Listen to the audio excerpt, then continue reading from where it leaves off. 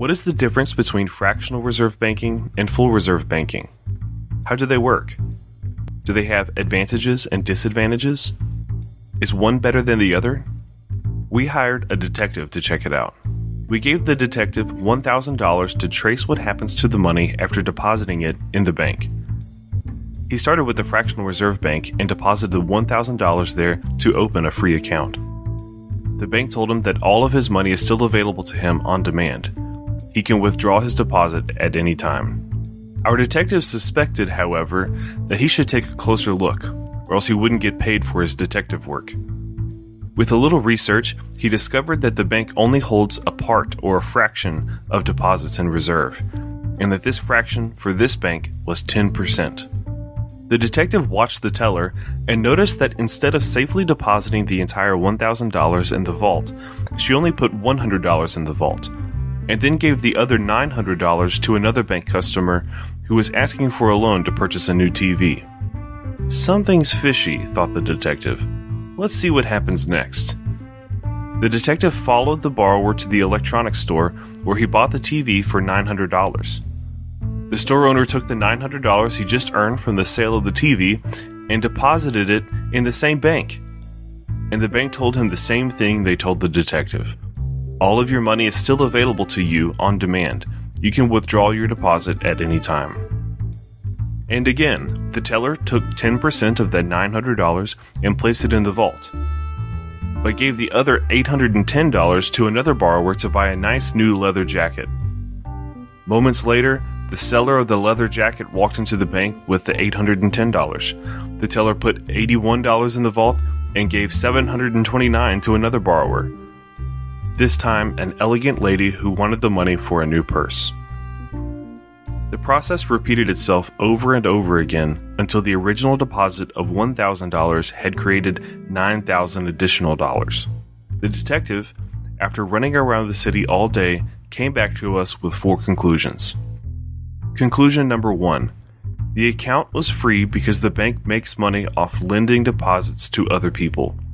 However, if everybody came to withdraw their deposits at the same time, the bank would be in big trouble. Conclusion number 2. The bank earns interest on the newly created $9,000, but the real deposit was $1,000. A little strange, isn't it? Conclusion number 3. As we know, money itself is not real wealth, except that it allows us to purchase the goods and services we actually want.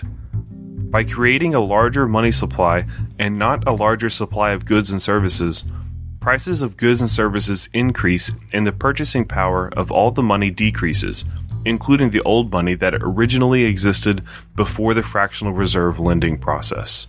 Conclusion number 4. The lower the fraction of reserves held, the more the bank can lend to others.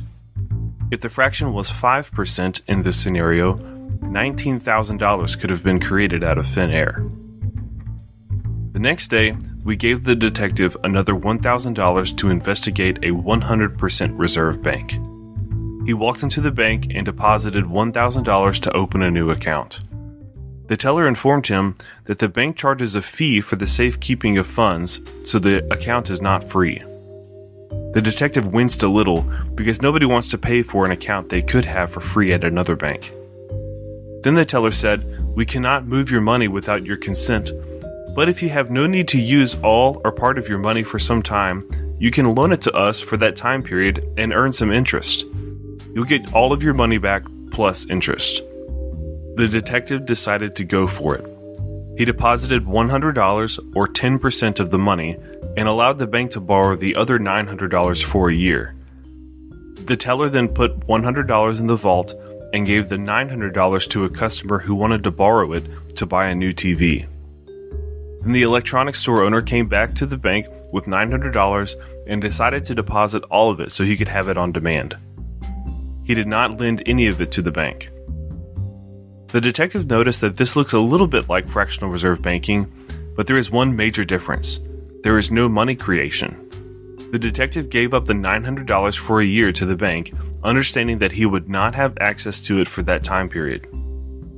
Over the next year, The money will be paid back by the guy who bought the TV, and then the bank will give the detective the $900 back plus some interest. In summary, the seller of the TV has not received new money in this case. The detective parted with it for a time, but will get it back later when the TV buyer pays down his loan to the bank. At the end of the day, the detective brought us 4 more conclusions. Conclusion number 1. The demand deposit was not free. It had a fee because the bank was providing a service for the depositor, the safekeeping of the money. Any interest earned was only on the money lent to the bank and to the TV buyer.